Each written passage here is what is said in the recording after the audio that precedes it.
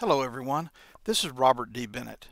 The video you're about to watch is for a book I wrote called The Bottle Tree, and I wanted to tell you just a little about this project. Then we'll listen to some music, look at some pictures, and finally I'll do a reading from the book.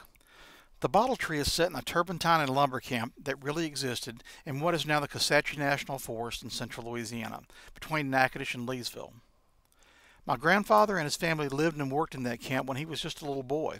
I've been to the actual location of the camp, and there's still a mass of the pine rosin that is solidified into what looks like a rock and sticks out into the creek there.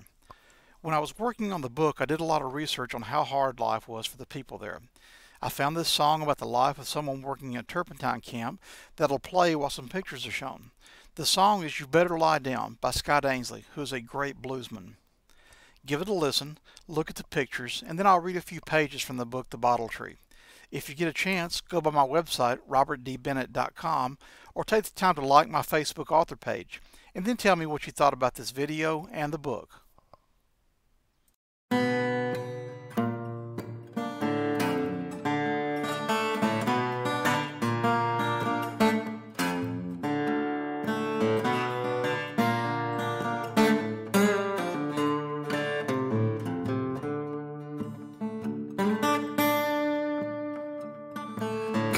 Got away, he got to stop, waking me up at 4 o'clock.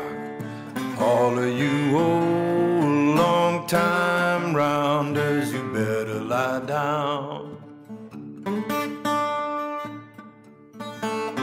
Look mighty cloudy, but it ain't gonna rain. Look on the table, it's the same old thing. All of you old long time rounders, you better lie down. Lay down late, but you get up soon. Ain't seen nothing but the stars and the moon. All of you old long time rounders, you better lie down.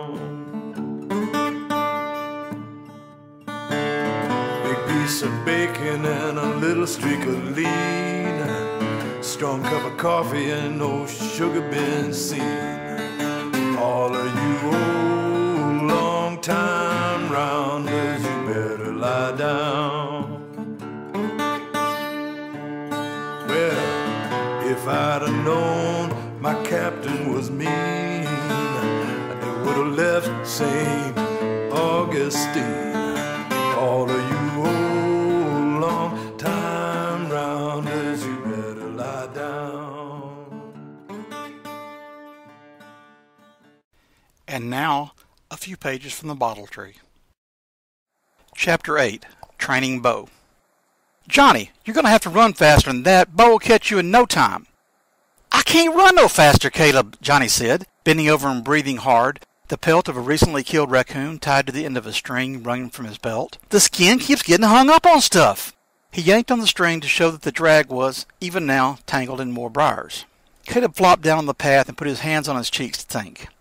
We need a real coon, but I don't see how it's likely to happen. He thought some more. So if we can't get a real coon, then we have to use the skin and a fake coon to lay the trail, right? Johnny nodded in agreement. We already know you're too slow, and Lisey's even slower than you are. I can't do it because I've got to work Bo. What about your t'other friends? Johnny asked hesitantly. He was still afraid that if Caleb's other friends were around, he wouldn't be welcome. Nah, you're the fastest kid around, and besides, I wouldn't trust none of them to help me with Bo. He didn't notice how Johnny's face lit up when he said this. Nobody other than his parents, and particularly nobody white, had ever trusted him to do anything. The best he had ever hoped for was to remain unnoticed and undisturbed. Bo was at Lisey's now, tied to a tree in her yard and kept mollified by Lisey's attention and the table scraps she fed him. Caleb had left her with strict instructions about the dog's care.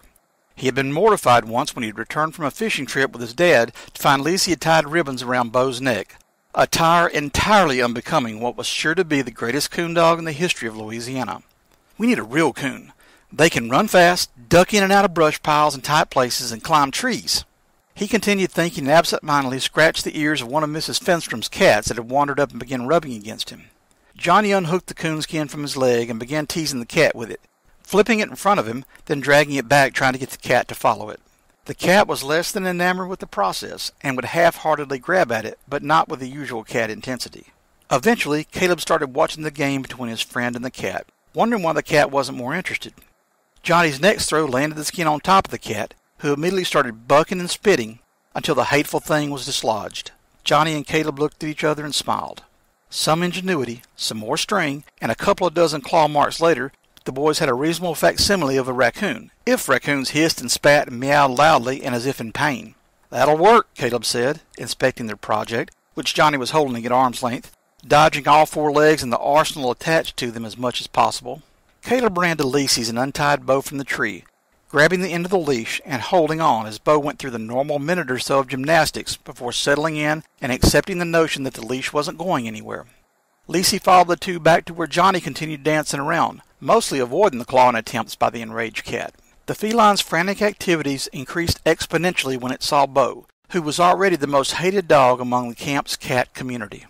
As Bo lunged, Caleb dropped to his knees and put the dog in a headlock, both he and the hound rocking back and forth as he struggled to free himself and get to the cat, which was flopping around and making lots of noise as Johnny continued to dodge the flailing limbs and claws. "Oh, be careful," Lisey said. "Don't hurt the poor thing." "Him or me?" Johnny asked, ducking and narrowly missing a raking across the cheek. "When I say go," Caleb said, growing the words out between Bo's leaps forward and backward, "you chunk the cat toward the woods. I'll give him a head start, and then let Bo go." Oops! Bo had given a healthy leap backwards, changing both tactics and direction, and his head popped from between Caleb's arms. With a leap, Bo hit Johnny. Unfortunately for the boy, the cat was on a pendulum swing toward him at that instant, and the extra momentum enabled him to get 4 good claw holes on Johnny at the exact instant the boy's grip relaxed. The cat did as cats do when confronted with danger from below. He climbed up. For a few seconds the sight would have been comical to anyone watching who didn't have a vested interest in dog, friend, cat, or skin, but none of the participants laughed.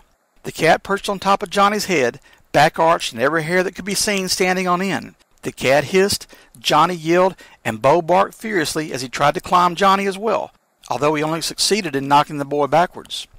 When the cat realized his proximity to the dog was still too close, he leapt down and took off running toward the woods, immediately followed by the dog, who was not able to catch up because he kept tripping over the leash. Caleb missed his dive to grab the rope and now ran after the dog, followed closely by Johnny and then Lisey, although Johnny was slower than usual as he spent part of his energy inspecting himself for any serious cat-related injuries. All three of the kids dove with the leash at different times during the chase, although it was rare that they got close enough to have a real shot at grabbing it. All they had to show for their endeavors were scratches and scrapes as the leash stayed out of their grasp. From the sounds, Bo caught the cat at least once in a brush pile, but since the cat shot out the other side, still at the same pace as when the chase had begun, Caleb assumed the raccoon fur which was still attached had protected him from Bo.